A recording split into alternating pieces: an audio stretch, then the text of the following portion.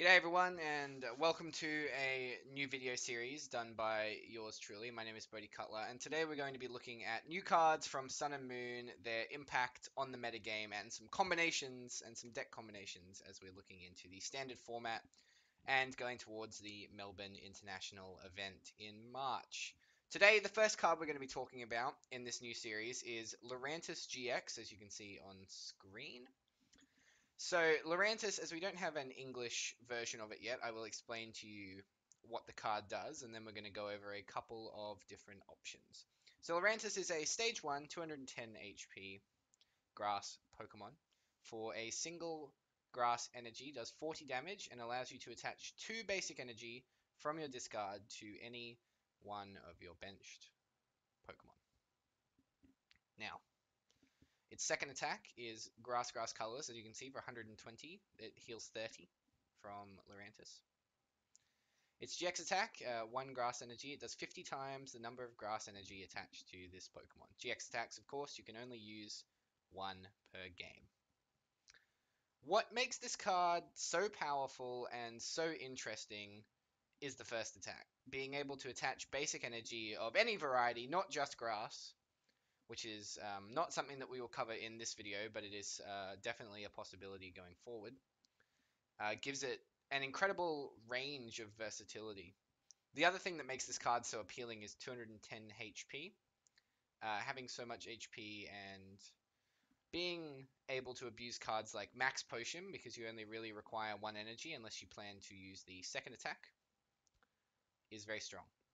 The first card we are going to talk about today with Lurantis GX is Vileplume. Now, Team Omnipoke, Joe Bernard, I believe is his name. Check them out on YouTube and Facebook. Put up a list for Lurantis Vileplume not too long ago, showing the ability to, I believe at 74%, be able to get Lurantis, a Vileplume, an energy on Lurantis, and at least 1 energy in the discard on the first or second turn of the game. Now that is an impressive statistic, and it is definitely a very well-defined list from Joe. I really appreciate how they've gone and showed you the math of their draws, especially over such a number of draws, like 50. What makes this deck work is, of course, Vileplume's ability to shut off your opponent playing trainers, and being able to abuse cards like Forest of Giant Plants. Any of the 3 decks that we talk about today are going to be running 3 or 4 Forest of Giant Plants. Most of them will be running 4, which is why the card, I believe, is so good in the first place, and why it will continue to be good until Forest of Giant Plants rotates out of the format. Lurantis Vileplume is a lock deck. It stops your opponent playing items. You're able to heal yourself with Lurantis' second attack, and if you can stack up enough energy on a benched Lurantis, or even your active, you can do 200 or 250 damage to end off the game on a big Pokemon. I want to talk next about Lurantis and Lugia EX. Now, I spent a lot of time thinking about combinations for Lurantis that didn't center around Vileplume and a card that we will talk about later, Trevenant EX. But Lugia EX's Aero Ball does 20 damage times number of energy attached to both active Pokemon. So for a double colorless energy, this card is doing 40 damage. If your opponent has a energy, it's doing 60. Fighting Fury Belt makes it 70, etc., etc. Now, being able to stack up many energy on a Lugia is where this idea came from, being able to use double colorless and to also attach energy from your discard to Lugia to use attacks like Deep Hurricane for 160. Lurantis hitting for 40 damage is rounds out at an even 200, being able to kill pretty much everything unless an EX has a Fighting Fury Belt. There is a lot of potential with this combination. The other card that you can use is the Baby Lugia, which is 3 colorless for 60 damage and does 60 more if their opponent is an EX. I unfortunately do not have a finalized list, but this video is only meant to be a short example of some combinations that you can do with Lurantis. In the future, when the set inevitably drops, we will try and get some lists for you all. Now, the third card that I wanted to talk about, it's a much shorter video than usual, guys. I'm not necessarily used to keeping my points short, but the third card we are going to talk about is Trevenant EX. Trevenant EX, 180 HP, basic grass EX. Dark Forest for 20 damage, you can see there. You can't retreat during the next turn. And Wood Blast, which is basically Keldeo EX's secret sword attack. Now, this is another partner for Lurantis here that has stacking damage.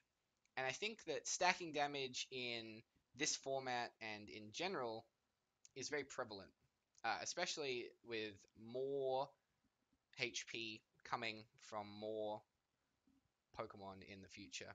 GXs, all of which have over 200 or over HP, making it very hard to one-shot anything.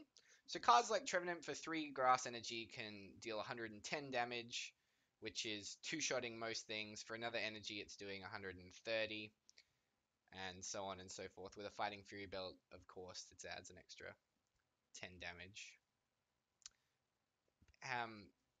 If we are talking now about 3 potential partners, we also have to talk about a very significant deck in the format that counters this idea, and that is Volcanion EX. Volcanion EX has been a very popular deck since its release in Steam Siege, and potentially has the ability to become even more popular as the meta progresses forward and as Sun and Moon comes out. There's quite a few grass Pokemon in the set, and quite a few usable grass Pokemon in the set, Lurantis being one of them, Serena being one of them, and Decidueye being the third. They're all evolution Pokemon that can use Forest of Giant Plants, just like Lurantis can. And all are weak to fire, making Volcanion a very popular meta choice for big events. Now, decks that are planning to stop Volcanion may look towards Garbodor, Muck, Silent Lab as potential options. Do I see any of these decks running Muck? I don't think that I do. I don't think that any of these lists have the potential to abuse Muck, abuse cards like Wally, as lists for these decks will be incredibly consistently focused on getting Forest of Giant Plants and your grass Pokemon out as often as possible. I can, however, see this combination here running Garbodor, even as a small line, to prevent most decks in the format from being able to abuse their very strong abilities in the early game and in the mid game, and of course in the crucial later stages of the game when N becomes a massive factor. The other option, of course, is Silent Lab, and if we go back to talking about Lugia EX now, it's important to understand that Deep Hurricane, if you choose to use its second attack, Deep Hurricane, you discard a Stadium card.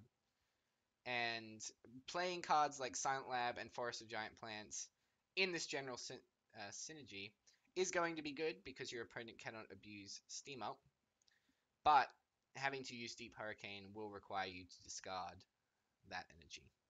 I think the Baby Lugia, as well as the potentially new Tauros GX, maybe we'll see play with this sort of idea, but we'll have to see going forward.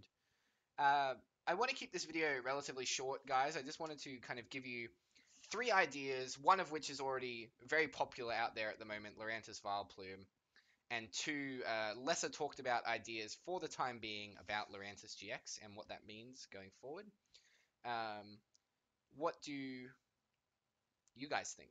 I really would like to know. This will be on post on Ace Trainer, of course, when this video goes live. So make sure to let us know what you think Lurantis is strengths are, what's its weakness. Obviously, we mentioned Volcanion. Is there something that I am not thinking of that makes the card weaker than usual? Uh, yeah, thank you very much for watching this first video on the Sun and Moon set, guys, and we will see you soon. Bye.